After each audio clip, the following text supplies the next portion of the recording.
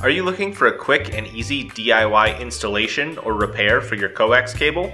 Our gold-plated SMA male crimp connector for RG58, RG141, and LMR-195 will provide a simple solution for your wiring needs. The three-piece connector consists of the connector housing, the pin, and the ferrule.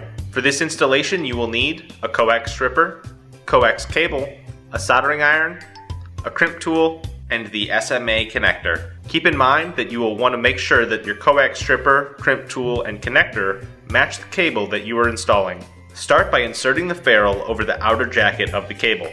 Then, using your cable stripper, strip back the outer jacket and dielectric. The advantage of using a cable stripper is that it will strip back the jacket and dielectric at the same time.